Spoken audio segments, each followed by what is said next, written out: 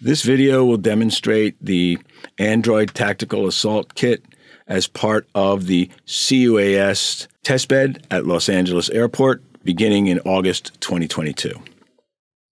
What you're seeing here is a drone flown by Los Angeles Airport Police Department that we are filming to demonstrate the capabilities of the ATAC server.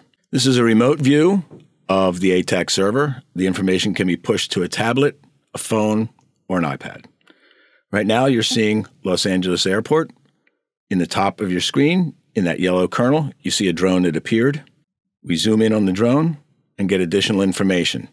We get distance, elevation, longitude, and route, all from the ATAC server.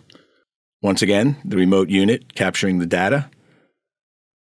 Here's the drone flying from police headquarters around the airport perimeter, being viewed on the remote laptop.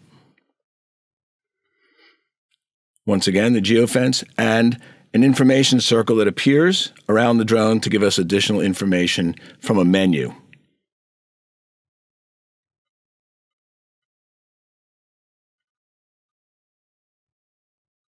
What you're also seeing here is a geofence that can be established at any distance from the airport and give us alerts on any drone that's detected within that area.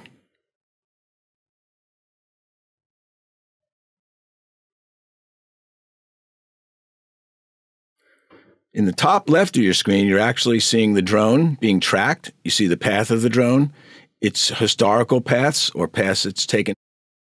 And in the bottom right, you're seeing actual video feed from the drone itself.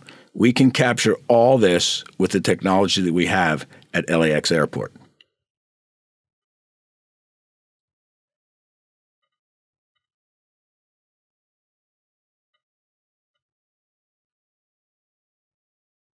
The remote unit, once again, getting all that information pushed to any location we desire.